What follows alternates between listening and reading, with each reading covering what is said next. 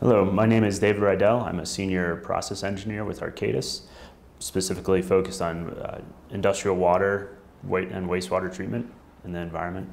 So what are the key takeaways about pharmaceuticals in the environment? We've been detecting them for near on 20 years due to improved analytical methods.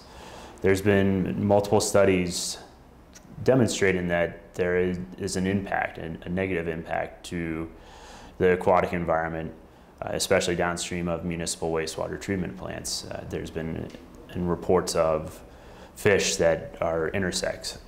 They have female reproductive organs when they're males. But there's also been research demonstrating that by improving wastewater treatment technologies, we can reduce the incidence of that.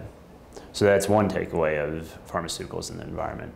Next one is we as humans are really the key contributor to the environment through our consumption, our use of pharmaceuticals. There are other sources, including production, hospitals, agricultural activities, and then just disposal of it.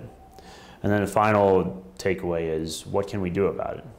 As I mentioned, improving wastewater treatment is one of the best ways, but also just looking at how we are consuming pharmaceuticals, what they're being prescribed for, making sure that we are prescribing the right drug for the application and in the right dose and course. So human consumption is the largest contributor to the environment at greater than 85% of what's detected in the environment.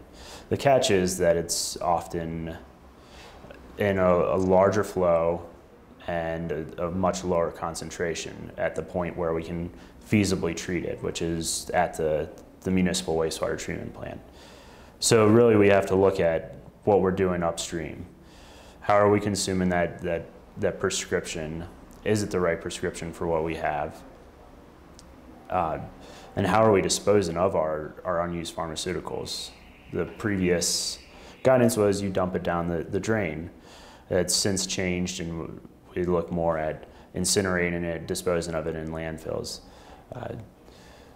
And ultimately, it's being a responsible user of the pharmaceuticals and understanding how it can impact downstream organisms, receiving waters, and our drinking water ultimately.